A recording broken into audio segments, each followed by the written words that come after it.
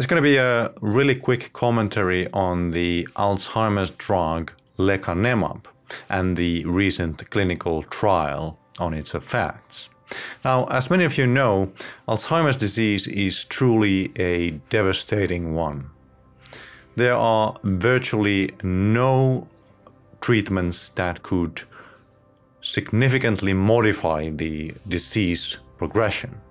This means that eventually the cognitive decline that's associated with Alzheimer's disease will get worse and worse.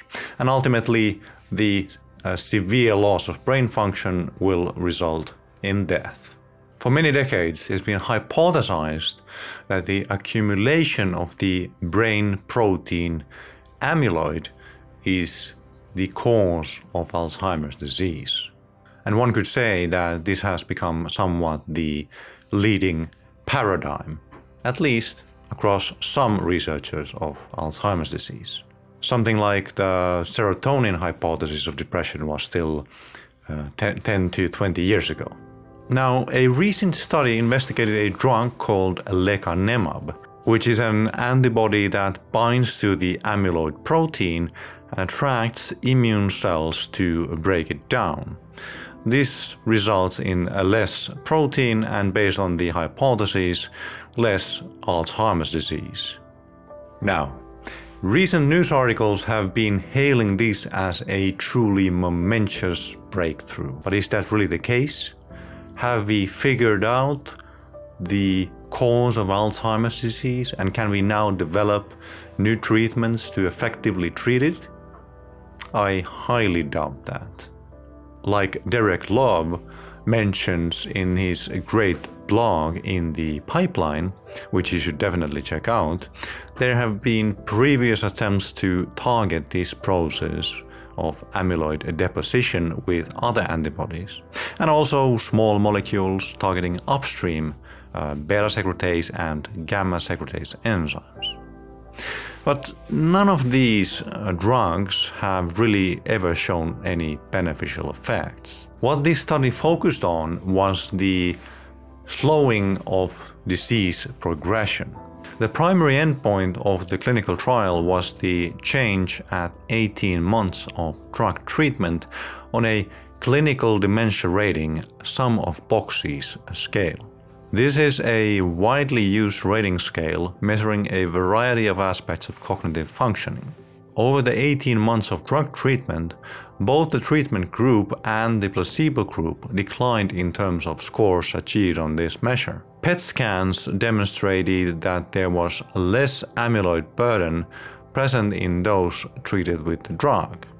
And indeed, the treatment group did decline less, and this difference was clearly statistically significant. Similar statistically significant differences were also observed in other secondary cognitive measures.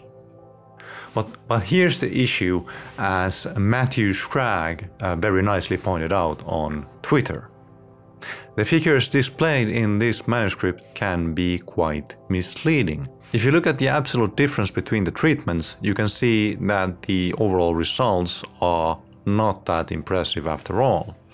The adjusted mean change from baseline at 18 months in the CDR-SB score was 1.21 in the Lecanemab group and 1.66 in the placebo group, with a difference of minus 0.45.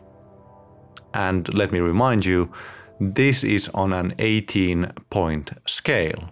On the ADAS-Cog14 scale, there is also a significant difference between the groups. Again, this figure can be misleading, as the full scale has 90 points, and the difference between the groups is only 1.4 points. Yes, there is a statistically significant difference between the placebo group and the drug treatment group, but it remains questionable whether this difference has actually any clinical significance. As the paper itself states, a definition of clinically meaningful effects in the primary endpoint of the CDR-SB score has not been established. This means that it is unclear whether such small changes have any real-life significance in terms of disease progression or its clinical symptoms.